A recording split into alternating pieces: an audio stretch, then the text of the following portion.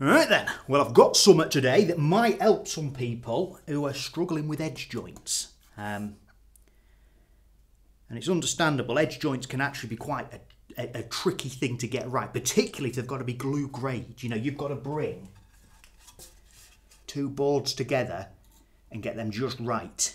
And what you're wanting is almost that little gap in the middle that gives it that spring. And that way you can basically just put one clamp in the middle and the ends automatically self-pressure.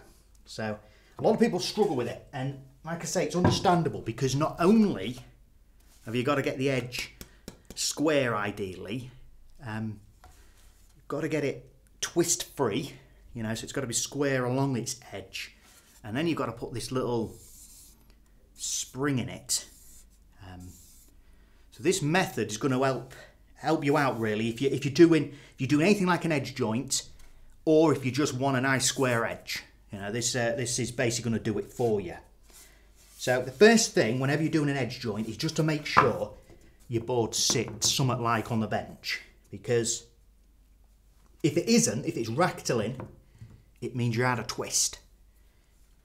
And if this is twisted, depending on where you put your square, it's going to give you a different reading, if that makes sense. So you can never actually truly tell if you're square. So first thing to do is just make sure it sits somewhat like. And I'll show you this trick with my rough and ready approach, which is, I normally just use my twist sticks. So they're parallel-ish, they're about the same thickness. So what I do is I put them down on the bench top. This is why I really like this style of spike, the paint scraper spike. I lift it up so they sit underneath. They don't have to go under, they can actually sit free because these are going to take no resistance. I'm going to take a board, plonk it on, just make sure it's overhanging your stick a bit, don't have to be precise. Wedge it in, don't do this, but just knock it into the spike a bit. That's going to stop this end being able to shift. And then use a plane with the workbench top to almost act as your shooting board. And then you can see how easy that is. And because I can see underneath, it's great if you go into a gauge line, because you can actually see your gauge line. Instead, when you're on the top of the bloody thing, you're doing this constantly. You don't have to do that yet. You can see your work. There you go. So if you just wanted a square edge, that's all you've got to do. But if I wanted to get that spring, what I'm actually going to do is start in about an inch, stop about an inch. Then I'm going to take another shave in a bit more, out a bit more.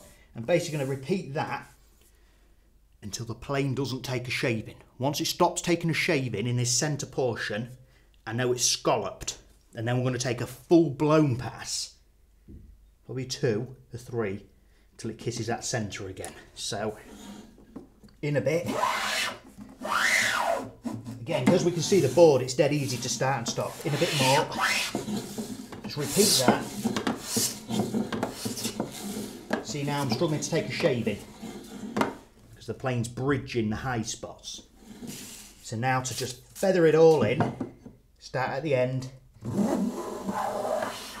can almost hear it engaging with those start stops we've previously done. All the way along. One more for luck.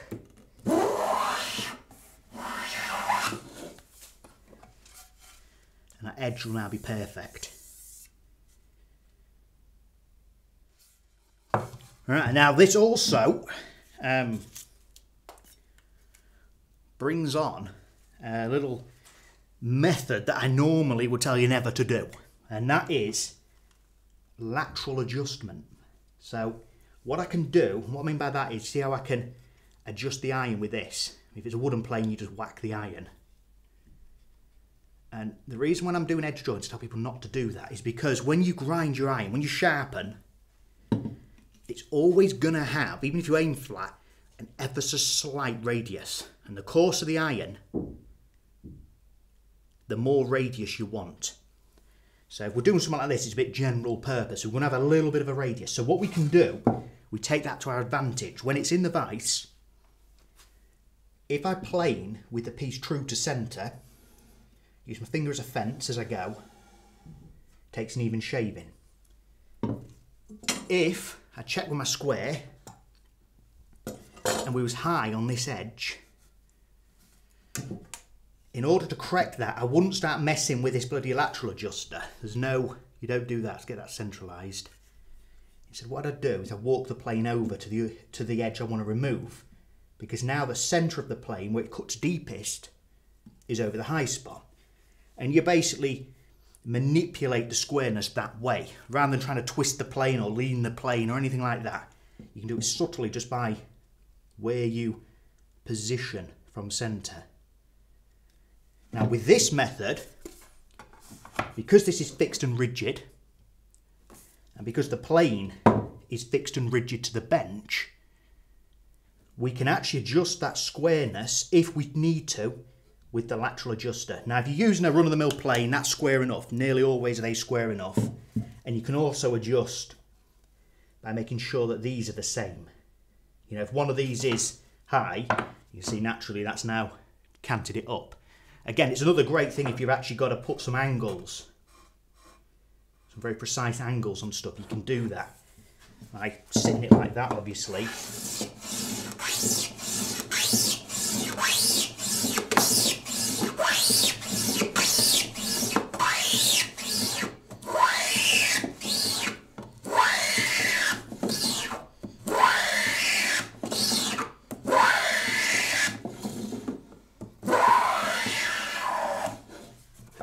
Now we've got a well-off square.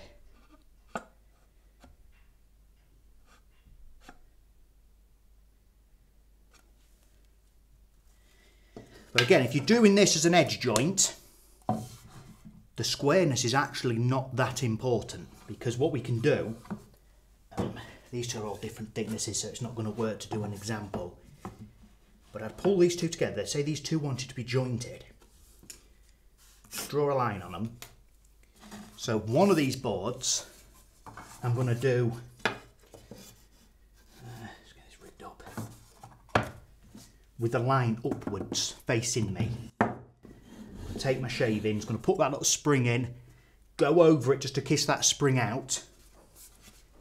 The next board, I'm going to put that one down. So now that line's facing downwards. And when I go and do it that way, if there is any discrepancy in that angle, they're going to cancel each other out. So these could be this bloody angle for all it mattered if you did that, because they would, as they go together, they kind of mirror each other.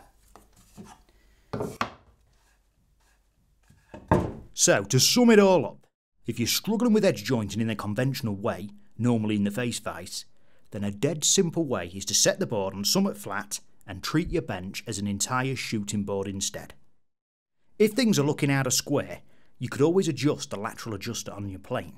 Though even simpler is to remember that turning one of the boards upside down will always ensure that they make up a true 180 degrees together. Now, if you didn't want to do it with a rough and ready sticks, I'd use that because they're normally under the bench. If you wanted to make something proper, I'd say a bit of man-made material is your best job, because it's even in thickness and it's very flat top and bottom. Bit of ply, MDF. You could even use a pine board, you know, if you had to.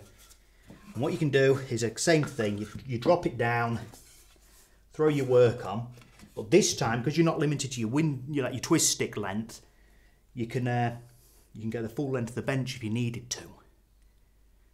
And if I had long lengths to do, for example, set that a bit better. I don't know where the bloody hell my mallet's gone. Set that in, so it always wants to be in the spike, because that way it can't move laterally on you. Get a pump clamp, pinch it down, and again, this could be right over here. And now we can actually use both hands. We can really focus on keeping that plane pressed down.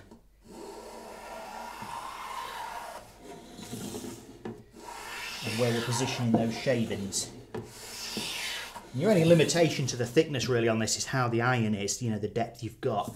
Something probably better would be a big heavy wooden plane. I think this is dull. This works even better. I love wooden planes, you can just hold them. You know, these things, they're dictating to you. This thing isn't. You just whiz through it.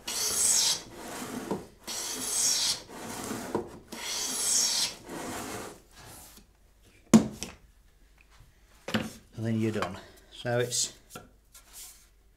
you're not going to get better edges than that really, and you don't even have to think.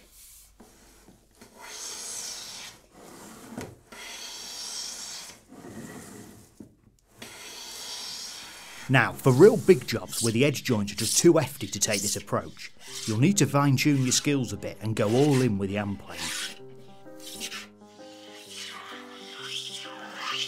Gluing up the top in our trestle table build was one of them jobs, and you'll see how I tackled that with a full chapter now available for free over on the website. The link should be down there somewhere in the description,